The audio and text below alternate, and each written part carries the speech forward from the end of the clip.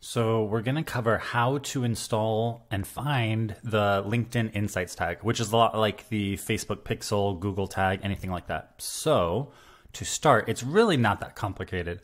So to start, you're going to, if you have the new UI, because they changed it a little bit, you under Analyze and you do Conversion Tracking. You click that and you won't have any of this set up if it's your first time, but if you go over here to Manage Insight Tag in the top right, you'll do C tag.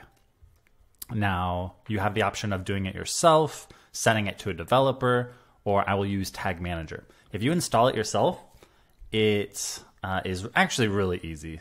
So the first time you do something like this, you're gonna feel like you're some kind of hacker, but it's really not that complicated.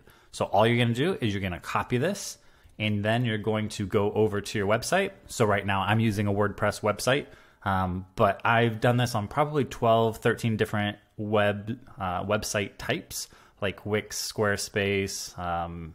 They all kind of work very similar. And so what I've done to make it super easy is you can install a plugin, which if you go into plugins and you can search for plugins and you can install one. I installed a plugin called Insert Headers and Footers. And so now I can just click on that and I can have my headers and footers, and I can honestly just paste that code into the bottom of my footer, like so. I'm gonna take this back out because I already have the LinkedIn Insights tag installed, but it would be as easy as that. You copy it, you find and copy it from your LinkedIn ad account, you paste it into your header or footer and hit save. So for almost any website, you'll have some kind of option. It might say inject code or insert code into header footer.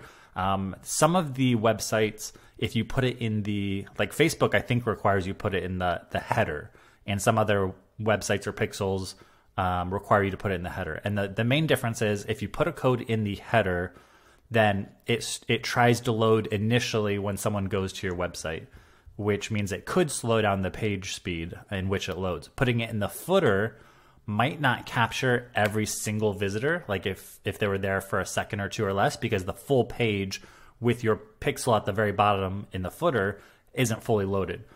But if your whole goal is to kind of capture website traffic of actually interested prospects, not capturing those people who bounced in the first 5 seconds probably isn't such a terrible thing, and it improves the loading speed of your website. So I would say for LinkedIn, I would recommend putting it in the footer.